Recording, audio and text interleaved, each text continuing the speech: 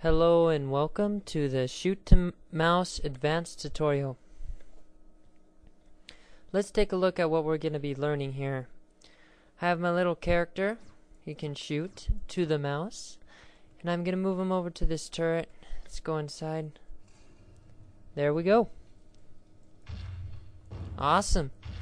So there are a couple of things happening here that are untraditional from other shoot to mouse tutorials. We have a recoil effect when I shoot from the cannon, and we also have a gun flash out the end of the barrel, as well as a timed explosive and a limit in shooting, so a shooting delay. And let's see how we put these together.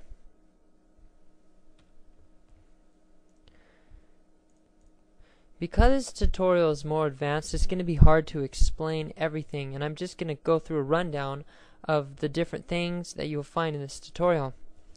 As you notice, there are different graphics, and this is the shoot to mouse tutorial. If you open that, there are different graphics and sounds preloaded into this, but these are copyrighted and permission was given to use them for this tutorial only. So don't put them in your own games. Well, with the graphics, there is one thing I want you to know. With the turret top itself, which is separate from the turret bottom, it is facing to the right, which you can learn in the transforming sprites tutorial and why it's important to do that to get this to work properly. But in this case, I also made it an animation, which gives it that recoil effect. When I shoot, the animation plays. When it reaches its end, it loops back to frame 1 and freezes. And that way the animation doesn't keep playing and playing and playing. And you'll have to look on the code to see how I do this. To get the crosshair to follow the mouse, I use a simple command in the step event, jump to, and it's jumping to mouse underscore X, mouse underscore Y. Pretty simple. I'm pretty sure you know that.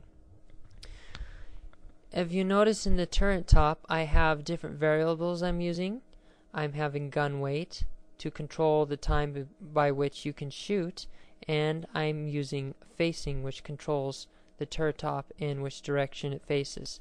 If you look in the step event, you'll notice how all this works. And I'm going to be writing out help comments to help you understand in case there's any confusion. The one cool thing in this whole tutorial is the cannon flash.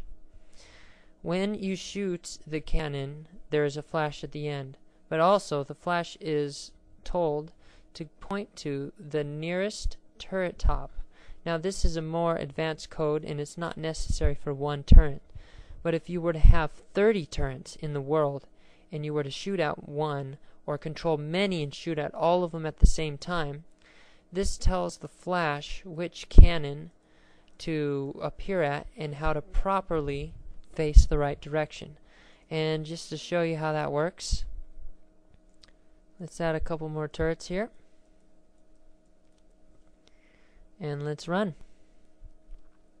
Alright, as you'll notice, every cannon is facing the crosshair correctly. Awesome. That is cool. As you noticed, every flash is appearing next to the correct turret, and it's not skewed or it's not angled incorrectly. So that's pretty cool. And that's what you're going to be learning. I hope you can take a look at this and understand how this all works. In later tutorials, I'm going to be showing you how to make the turrets AI controlled, which is really cool. And everything will work properly with that too. Alright, take care.